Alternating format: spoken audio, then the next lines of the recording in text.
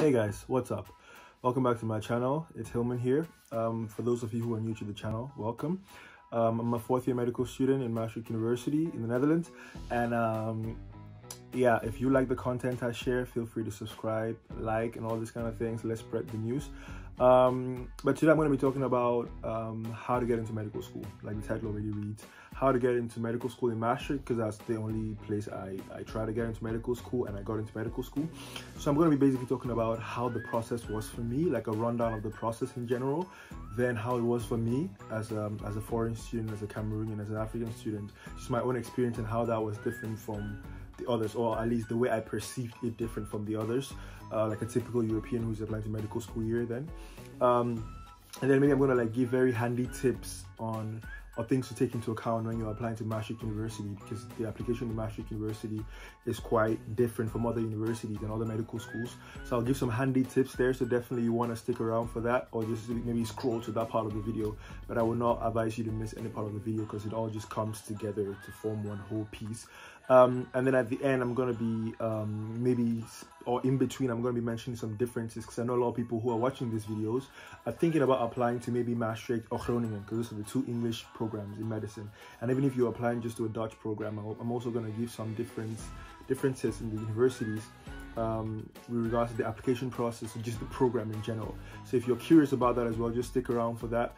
But without further ado, let me just get right into the video. Let's start with like a general rundown of the process. What does it take to apply to medical school here? So of course you have to finish high school. When you finish high school, you apply via StudyLink, because everyone who goes to university in the Netherlands has to apply via StudyLink. So you apply via StudyLink, which is a Dutch website. StudyLink has all the study programs for every university. So you click your study program, fill in all the details they ask you to fill in, and then you send in your application. Basically, when you submit on StudyLink, StudyLink automatically sends your application to the universities, right? All this information is on the website normally. But when you apply via StudyLink, the university reaches out to you and be like, hey, we've gotten your application. We need this, and this from you, so we can process your application. So when you do that, send it in. For Maastricht University, the medical program is very specific, so they're very specific with the selection and the documentation they need. So most of the time, you're reaching out to the university about the medical application procedure, and the selection procedure will not help you. So you're rather good or better off just sending an email to like the selection board or committee or whatever, because they can answer the questions better. But basically, when you send this document in, the admissions office looks at the documents and everything, and if it's okay, good and fine. If it's not okay, then they ask you to maybe send some new documents or rectify the documents or clarify things for them. And when everything is okay, you're eligible for the selection round one, which is like the whole portfolio thing, or at least back in the year, because it's worth mentioning as well that the selection procedure has changed. When I did it in 2017, it was different from now. But the core principle stays the same, but the overall application procedure has changed a little bit. So you might want to keep an eye out for that as well. I'm also going to try to mention the differences in between, which are like obvious for you to take into consideration when applying. So once the first part is, you're ready for the first part, you've done your portfolio, you come for the selection day, you have the test, written and computer test, I think, if it's still the same way. But I think this has changed now, because you have to write an essay. But back then it was like a computer test, a written test. That's the second part of the selection. And then that was around somewhere in February. And then in April, you get your rank number. And based on your rank number, you could be admitted or not, right? So that's basically an overview of what the process is like. Okay, now let's talk about how it was for me specifically. Let's start with my diploma. My diploma was Cameroonian, my high school certificate. I did not do an IB, I did not do an EB, nothing like that. I went to a typical Cameroonian boarding school, high school, got my GCE from there, ordinary and advanced levels. And that was like a hassle getting that like recognized here, because they didn't have that many Cameroonian students back then, apparently. So they did not really know what my diploma was equivalent to. And the Dutch government, because I also lived here for a year to integrate before going to medical school, the Dutch government told me my diploma was equivalent to HAVO 5. That basically translates to I need to go back to high school and do 2 years before going to university. That would be translated to you have to study the language first, which I did not know back then, and then go to high school for 2 years and then go to university. That's a 3-year detour. So I was not ready to do that. Unfortunately for me, the university does their own like independent research thingy to see if your diploma is actually up to the level. So they ask you to send transcripts, recommendation letters, subjects you did, curriculum, everything you could possibly get your hands on. You had to get. So I had to get all these things from Cameroon. They had to post some, send some via email. It was a whole hectic procedure just to get my diploma, you know, recognized as at the same level. Like, I already went to the university for 6 months in Cameroon, and I think that's probably what helped me, because now I see they've changed the requirements on the website as well for Cameroonians. So I think that probably also helped me like get my diploma recognized by the university. But then I had to do that as well as a foreign student, as a Cameroonian student, because my diploma had to go through more scrutiny.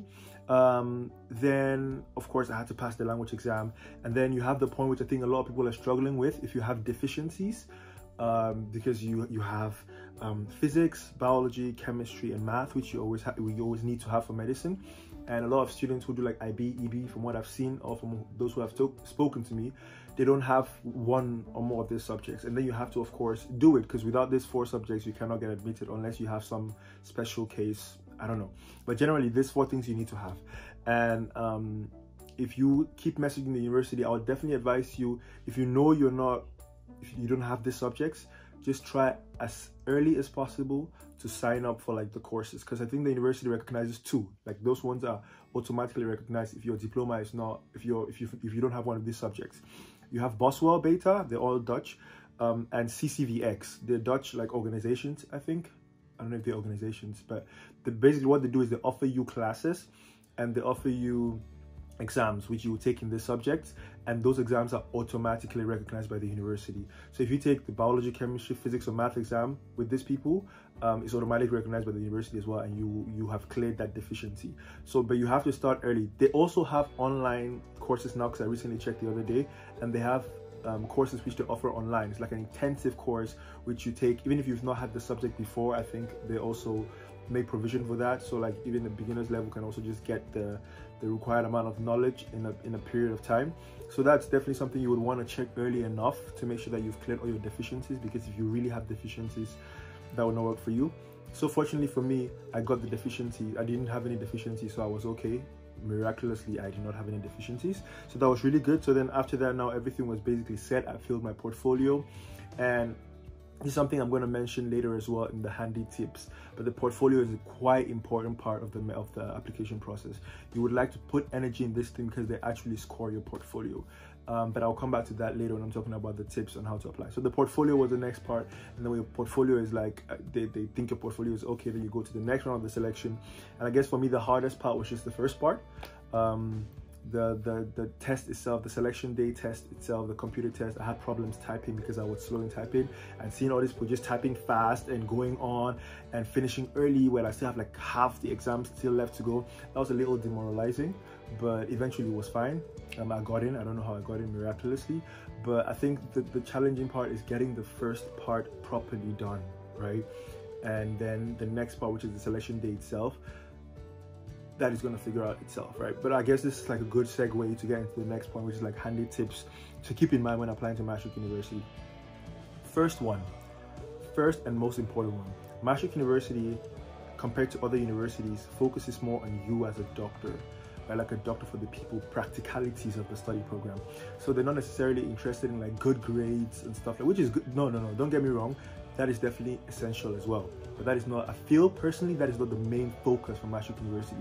Because if you look at the selection exams for other universities in the Netherlands, even Groningen, it's more theory-based. You have to have the knowledge. You have to have the biological knowledge, math knowledge, chemistry knowledge. And for me, that was a tricky thing, because when I applied for medicine, I'd been out of school for like a year. So all this knowledge was like evaporated. So it was really good for me that Maastricht was not really focused on the knowledge, but they were more focused on you as a person. How do you think already? Do you have a way of thinking that is fitting of a medical student? Like, they give you scenarios. What do you think about this scenario? How would you react to that scenario? What kind of emotions are triggered by a scenario, for example? All these kind of things, small nuances, that's what they are more interested in. They're less interested in your theoretical knowledge. Of course, it's important, and they do test that in multiple ways, but they really focus on you as a person.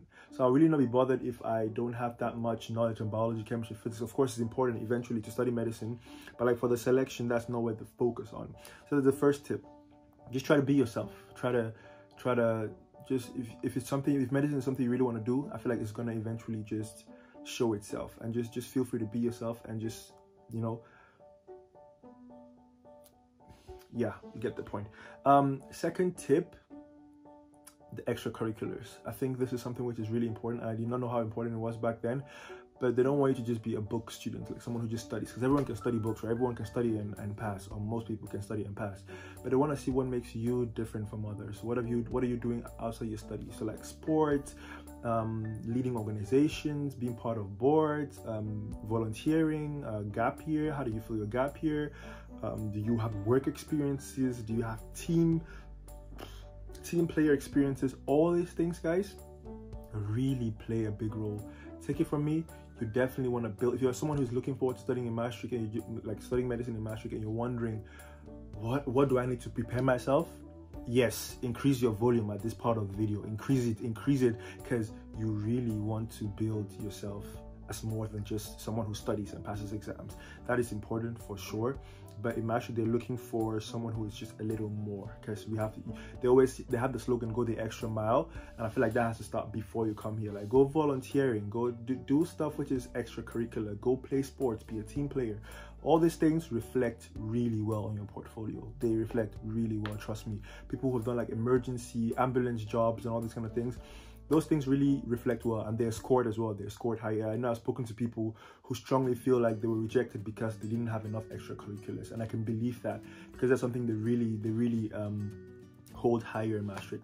So those are the two tips I'll definitely give you. One, the extracurriculars, and two, just be yourself. They're looking for a human being and not just a knowledge box. So just be yourself, and extracurriculars, working extracurriculars as well. And apart from that, guys, I think the selection procedure it's okay, except for the beginning. It's a little of a hassle figuring out what you need to submit and what you don't need to submit and all this kind of stuff. But eventually just ask questions, email the selection committee. They're there to answer these questions. Ask them, they would answer. And I think the difference between, for example, this is like another part of the video as well, the difference between Maastricht and Groningen, for example, Groningen has like a different whole course system. They have like 4 tracks. Maastricht has 2 tracks. Some of the tracks are similar. For example, they have global health there. Here you have international track in medicine. More or less potato, almost the same thing. But I think, yeah, for me the biggest difference might be just being the selection, because there is more like a knowledge-based selection. You get chapters you have to read and reproduce, but here is more like you cannot really, or back then you could not really prepare for the selection exam, but now I heard you have to write like an essay and stuff like that. I don't know how the whole essay thing works. Just let me know in the comment section below if you want to actually know how the whole essay thing works. I can like have an interview with someone who did that, and maybe they can tell me their own opinions or let you guys know what they thought about the essay. I think there's a confidentiality agreement there where they're not allowed to share that much, but they can maybe give you an idea of how the essay thingy works. Just let me know in the comment section if you want to see a video on that. But yeah, guys, for now, that has been it. I hope this video can help someone, give you guys more clarity, because I know a lot of people have been messaging me, emailing me about making a video just explaining a little bit about what it takes to get into medical school. I know it's tough everywhere. It's tough everywhere. From my experience, I don't even know how I got in one go, just one try, and I got in. That's like a miracle, a blessing, huge one. But I think you can do it. It just takes you being yourself. A lot of people try to always force it, and I don't know, study too much or whatever. Maastricht University is different in that aspect, and I think apart from the essay, which I don't know how it works now, I think the other part, if I remember properly, the portfolio is just you can build stuff leading up to that. You know, you can work on it, and I think if you begin in time, you would definitely be fine. And I think it's worth it. Getting into medical school in Maastricht University is definitely worth it. That should not be a question you ever have, whether or not Maastricht University is worth it, because the university is good. The program is good. The study program, it's so practical from day one. You start seeing patients, you start having consultations, you start doing blood pressure measurements and all these kind of things. Very practical. Like the knowledge you get in your 3rd year, which I have now, I'm like, wow, I would not have had this in 7 years if I studied medicine in Cameroon, for example, or another country. So I think the medical program is definitely a must-have. So if you're thinking about Maastricht, don't even doubt the veracity of the program itself. It's really good. So just do your best for the selection procedure. Let me know if you have any questions. Feel free to subscribe. I'm going to be releasing more videos about what it's like as a medical student in Maastricht and just life in general as a medical student. So feel free to subscribe if you want to see more of the content when it comes out. Like this video. I heard it helps with the publicity and spreading the word, other people who want to know about this. And just let me know in the comment section if you have any other topics you want me to talk about. This video is from people who said they wanted to hear stuff about this, so I was like, okay, I have to deliver on this. So let me know in the comment section if there's something specifically you want to know, and I can make a short video on that. But yeah, guys, until then, hope you all stay safe, stay healthy, and thanks for stopping by.